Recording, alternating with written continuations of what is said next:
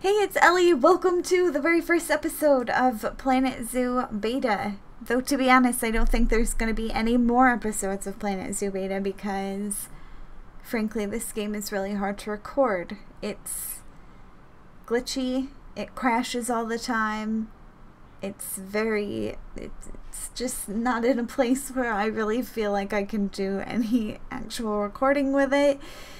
But, in spite of that, I've built a zoo, and in spite of the bugs, I'm going to talk about what I think of the game. Not including the bugs, obviously. It's a beta. It's got to have some bugs in it. So, you start off and you get this little entranceway, and that's it. Which, by the way, I'm in franchise mode if you didn't realize. There is a scenario. It's a really short one. It's basically just a tutorial, and frankly, it was awful, so we're not going to talk about that. It wasn't awful for, like, gameplay elements or anything. It's just, honestly, I'm very particular about my simulation games, and there's a lot of things that I don't like to have in my simulation games, and I know I'm weird for this, but scenarios is one of them. I don't like the narrative scenarios in a simulation game. I find them horrible. The jokes are horrible. I don't even want to talk about the jokes that they tried to make in this scenario. I can say for 100% certainty that I am never going to play the scenario really in depth. I'm just not. I'll probably do it once in a while, but I doubt if I ever get through that game in like the first year that it's officially out. I probably won't even have half the scenarios done by then. And the other thing I know for certainty is that I'm not going to be playing franchise mode either, because I hate it. And it has nothing to do with how the game works. It's just not to my taste to do these kind of things. So, basically, like I said, you started with this, then you've got nothing in your zoo. You start with like $30,000 or something. I don't remember how much it was, but it wasn't a lot. And the reason I'm never going to play franchise mode is because I don't like having money constraints in these games. I'm a builder. That's what I do. So when I pile 30 rocks on top of each other just to get like a slightly different shape on the top, that costs me way more money than it's worth. And so it's really hard for me to play in money constraint games. I just don't like it. It's not to my taste. Again, nothing wrong with the game, but not to my taste. And the other thing about franchise mode is that you have this animal trading market, which for the record right now is insanely glitchy, like awful glitchy. But the problem with the animal market is that you only have the animals available that are on the market that other people have put on. So if you go to some of them, there's, you know, 2 or 3. I guess that was a bad example, but a lot of them, there's not that many actual animals for sale in the market. Like, here's the lemurs, and they're all male. So when you can only have one male in your group of lemurs, you can't really make a lemur group right now because there's not any females on the market. So I also don't like playing with that constraint because it feels like it just limits my creativity so much. If I can't make a lemur exhibit, then I have to pick something else, and that's frustrating to me. So, but besides those two things, this game is amazing. Even in franchise mode, it's so good. It's so good. So, I should probably show you my actual zoo. The first thing I did actually was build this, and I used just the blueprints that it gave for the staff buildings because I was being lazy and I just wanted to get the buildings down to figure out how to play. Funny thing, in the beginning of the beta release, there was no animals on the animal market at all because I think Frontier just like forgot to upload their animals so that we could start with some animals to make our own like market with through the community. but we couldn't make the market if we didn't have any animals to start with, and the market was empty until Frontier uploaded them. Like halfway through the day, there was suddenly animals on the market, so that was a fun time. But anyway, this is a little staff building. You kind of have to hide it from guests. Like, you've got this cool feature that shows negative impact on guests, and you can see each building has a sort of radius around it that if the guests get into this radius, then they're gonna have bad thoughts about your zoo, how they can see all the staff facilities. So like, I've also hidden one here. It's another staff area, and I put one over here because I really needed a water purifier over here to deal with some of my exhibits. And then I got lazy and I didn't want to build more around it. Not so much lazy though, honestly. It's because I'm broke in this game. I'm so bad at money management. Anyway, so after I built the little staff enclosure here, I went through and I built a turtle exhibit. And let me tell you something I found out about turtles. They breed. They breed like 12 babies in one litter. And here's something else about the game. So you can't sell animals while they're juvenile, as far as I can tell anyway, from the quick research I did to see why I couldn't sell the animal. And turtles don't become mature until age 25. So this is a 20-year-old juvenile turtle that I have in my exhibit that I've had for 20 years because my park is at year 23 right now. And like, yeah, in my animal list, I'm pretty sure, let's see, where are the turtles? Down here. See, it's 20 years old and it labels the turtle as an infant in this list. Infants. It's a 20-year-old infant. I mean, let's be real. I know people like that in real life. But this is a turtle and I just want to sell it on the market, and it's just here forever. It's never gonna go away. I have to wait 5 more years of the turtle's life to sell it. This exhibit is really dirty. Habitat, actually. These are called habitats now, which is confusing because in the old Zoo Tycoon, the exhibits were the fenced-in areas. So yeah, let's just call the keeper to the habitat because he'll come and clean up the things. But yeah, the turtles were the first thing that I did, and now I've got 14 turtles in this exhibit. They're still happy as long as there's no adults in the group, so their social group is good. There's only 2 adults. But once they all turn into adults, then I gotta sell them quicker. They'll start fighting, I think. I don't know. I'm not entirely sure how turtles fight. It takes them like an age to get across the habitat to their bed. Hurry up and clean this mess, zookeeper.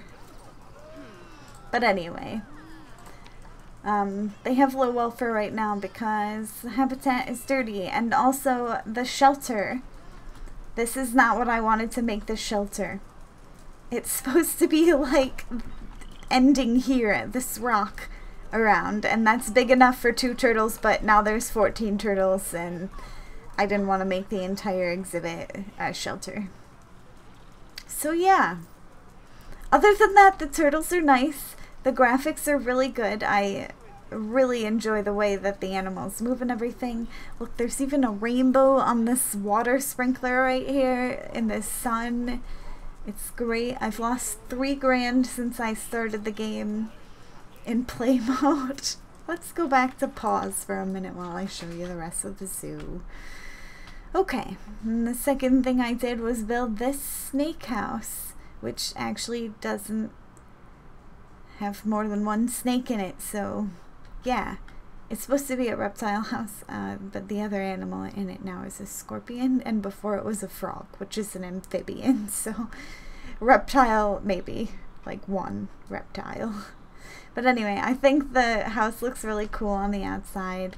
I made this, it's like multiple pieces. Like there's just the snake piece and then the stick and the leaf, but I don't know, I think it looks like a cool sign, so that's pretty cool. And then you go in here and there's some exhibits right here. My boa constrictor is actually right here in the view for once. This is the first time I've ever seen him in there. It's a girl. Her name is Margarita, I think. But anyway. Yep, here's my boa constrictor exhibit, and then here's the rest of the building. It's pretty simple. I didn't really decorate that much in here. But yeah, there's a frog because there used to be frogs in here, and now there's not. There's scorpions. I don't know where they are. See, I can't actually see them in here. Like, there's 4 scorpions in here, I think. Huh? I don't know. Like I said, that's the first time I ever saw the boa constrictor, so I'm not surprised I've never seen the frogs or the scorpions. But anyway, overall I think it looks pretty cool. I like the way the exhibits work with the little animals. They're pretty simple. You have to research them and make their habitat better, but it's pretty easy overall. What's going on here? Many animals have low welfare. Oh, it's the turtles because their habitat was dirty.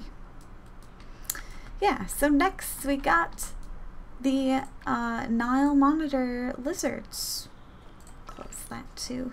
These are actually my second pair. The first pair has already died of old age. And I'm pretty excited because I let these ones mate. So after the turtle fiasco, I immediately put contraceptives on all my animals to prevent that from happening again. And it's just this little toggle button right here on the side. It's pretty easy to do, so that's good. But I decided to let my turtles mate because they don't have a lot of mates when they, or offspring when they mate. So yeah, my turtle is, my Nile monitor is pregnant and she's due in August, and I'm very excited because this is a very controlled birth setting this time. I didn't just leave the turtle exhibit and come back to... That's really what happened. I just didn't look at it for like a little while, and then there was 14 turtles in my exhibit. Look at them all. I just can't get over how many turtles there are. Anyway, I need to stop. So yeah, I've kind of been bummed out by my first couple of habitat animals because they don't actually like plants that much, like at all, in their exhibit. And you have to be very careful about your plants coming from the same continent and biome, which is really cool. I like that you have to be specific like that, otherwise it gives them a sort of, I don't know if it's negative per se, but it costs like way more for the plant coverage if they don't like it, and it just like has a huge red exclamation point here on the list to tell you that you got it all wrong. But I did try to make it look nice in there. I built this huge rock wall to hide my staff buildings. Not that you had to, because there's just the radius thing, but I wanted to because it looks better. I guess seem to like these habitats. I have made all the habitats slightly too big so far because these are all pretty small animals, don't need a lot of space. But I'm glad I made the turtle exhibit bigger because there's a lot of them now. Also, I keep saying turtle. Please don't be mad at me. It's tortoise. I know it's tortoise. It's just a habit, okay? So, next we go to the peafowls, and this is probably my favorite exhibit so far, even though, again, it's not as good as I wish it could be, because the peafowls don't like all that many plants either. I was hoping to make it a cool garden place, but yeah, I think it looks pretty cool on the outside like this. I put this little water area with a waterfall through special effects. We can play this for a minute here.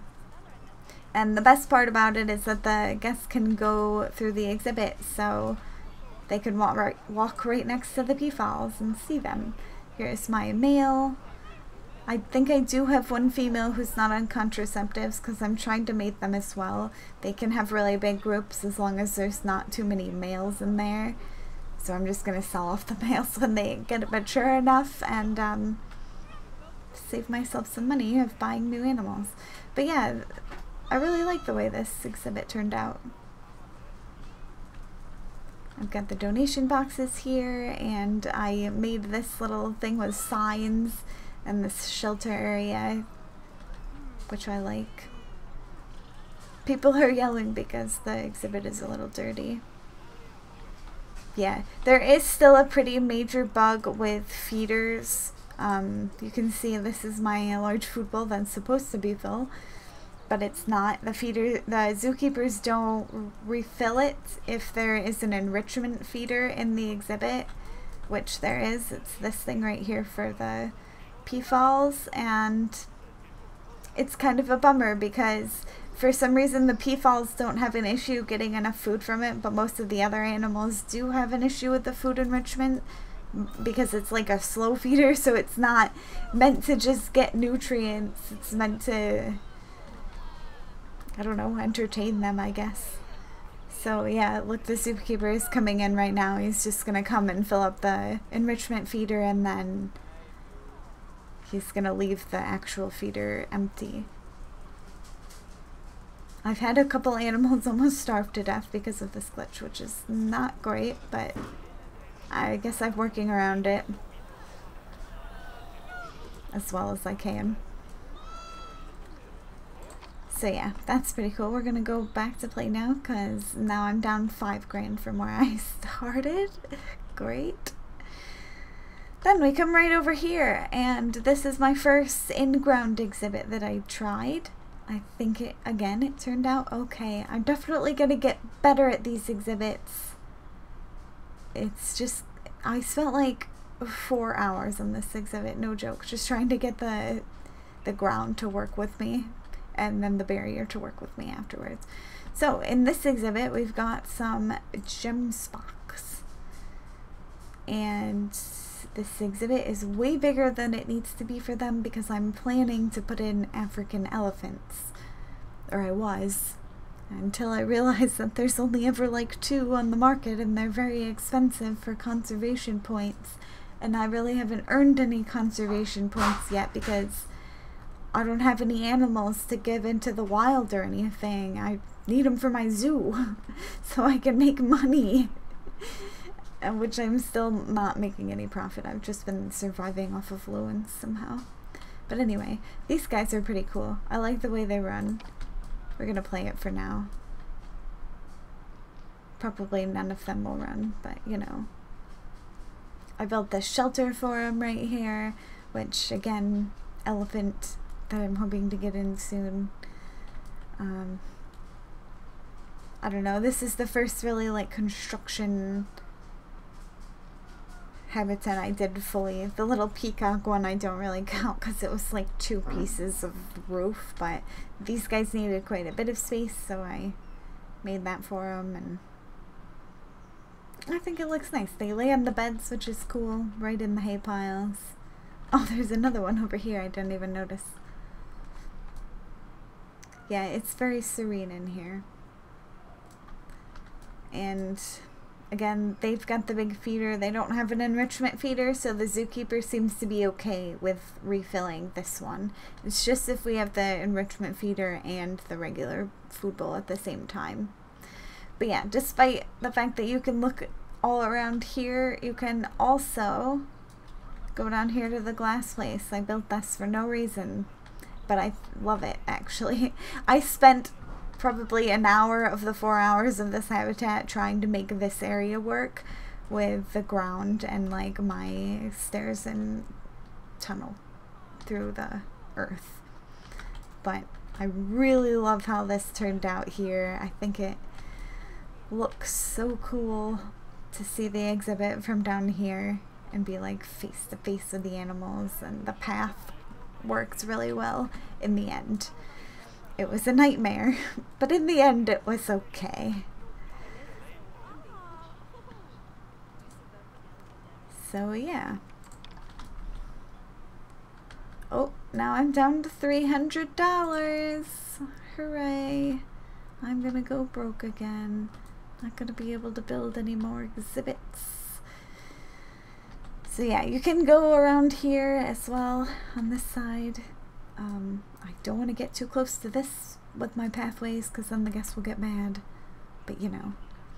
This is a work in progress right here. It's a little spider house. There's 2 spider groups in here. This one is the Brazilian wandering spider, and this one is the Goliath bird eater.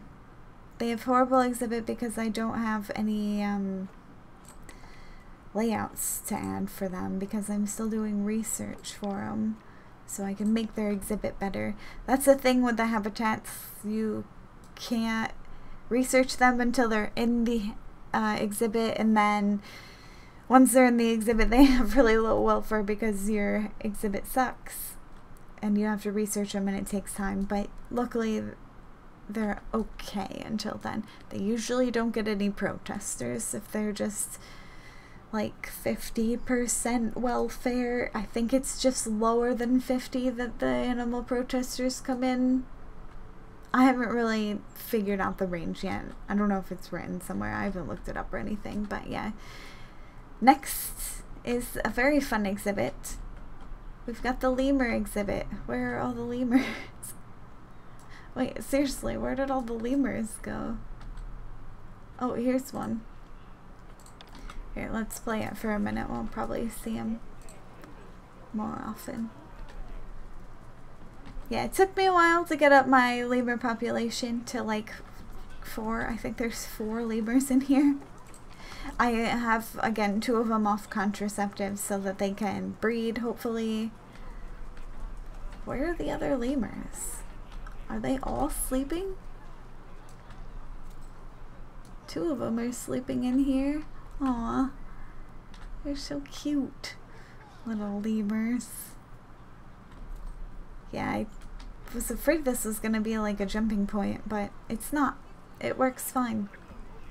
And they seem happy. What's cool about the animals that the guests can go into the habitat with is they never get stressed out from humans being with them. So it's pretty cool. This guest is wondering when the baby Nile monitor is due, which is my lizard, which is cool. Yeah, that's my zoo. Those are most of my thoughts about it. I like the game. It's really great. The research is really well done. I like the way they did that instead of like just unlocking things over time or just having one research project after another. Like now you actually get to assign vets to research. If research is really important to you, you can go through and assign all your vets to do it. You've got all these diseases that you can research too, which is cool. I haven't done any of them yet because I'm just trying to make sure my animals are good enough. But and then the mechanics get to research things like themes and food shops and shelters and all that, which is really awesome. I like the way they did that too because you can pick and choose what's coming next, what things are important to you. The staff management is good. Pro tip: make sure your zookeepers and mechanics are assigned to work zones and that all your habitats and stuff are in work zones, because otherwise they probably won't get taken care of. I learned that the hard way. Yeah, I like this game a lot though. I am so excited for sandbox mode when it comes out. I'm just gonna play that forever. I already have 30 hours into the game and it came out on Tuesday, so that's yeah, it's Friday by the way when I'm recording this, so it's only been like 3 days. And overall, I know I'm gonna get a lot of enjoyment out of this game when the full version comes out. So definitely look forward to seeing videos at least later on it like I said, I probably won't do any more videos on this now. So I think that's all I have to say. I hope you enjoyed the video. I hope you enjoyed my zoo. If you are looking for a zoo game, this is definitely the best one of all of them. I played Zoo Tycoon a ton when I was a kid. Like, that was my game, and to have this now is just infinitely better and exciting, and I'm gonna love it to death forever. So I hope you enjoyed the video. If you did, give it a like and subscribe to my channel if you want to see more videos of Planet Zoo, like I said, when it comes out. Or I'll also be posting my Planet Coaster videos at some point if I can actually get them to render and not have corrupt video footage. Hooray! Anyway, thanks for watching, and I hope to see you in the next video. Until then, bye!